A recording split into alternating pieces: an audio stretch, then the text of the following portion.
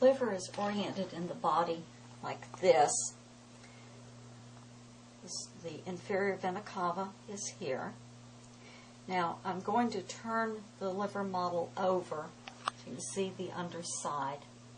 Here's the other end of the inferior vena cava, and this is the gallbladder. The gallbladder stores bile that's made by the liver and then sends it to the small intestine for fat digestion. I'm going to switch to a larger model so that we can see what the interior looks like. So again, we're looking now at the undersurface of the liver. Here's the gallbladder. Now, the cells produce bile, and it travels through an extensive system of bile ducts until it reaches the gallbladder for storage. But there's also a direct line from the liver to the small intestine. So if somebody has a removal of a gallbladder, they are still able to get a small amount of bile into the small intestine.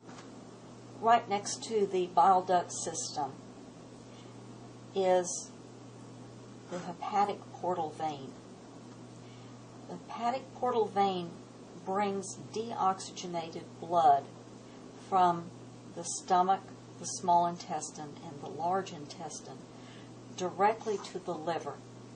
The liver is going to cleanse that blood and remove any toxins that may have been absorbed. Now, in addition, the liver receives oxygenated blood through the hepatic artery, which is a branch of the celiac trunk. The liver is very unusual in that it has both an oxygenated supply of blood and a deoxygenated supply of blood. We'll see in a moment that they do intermingle and exit eventually through hepatic veins, which feed into the inferior vena cava. The next model is going to be a microscopic view of the interior, showing that you have repeating patterns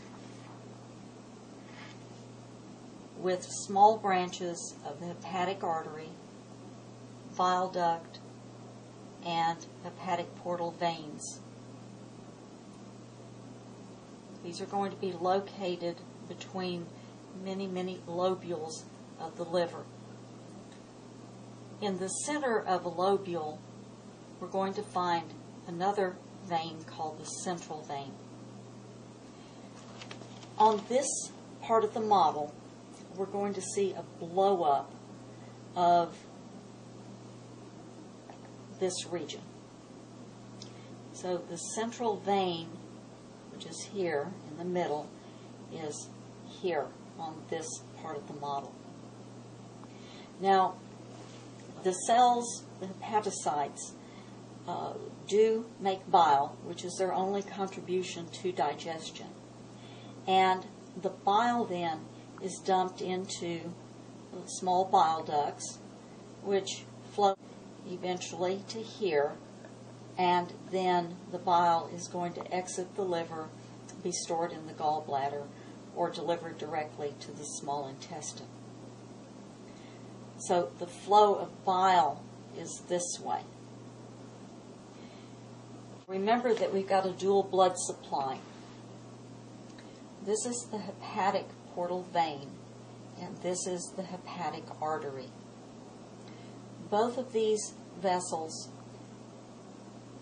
deliver blood into sinuses, which are nice large spaces coming through, lined by hepatocytes. The hepatocytes then are oxygenated, and they have an opportunity at the same time to remove toxins from the blood coming from the digestive tract. All of this blood now, which is intermingled, oxygenated and deoxygenated, all of it flows eventually to the central vein. The central veins then unite into larger and larger veins, eventually emptying into the inferior vena cava.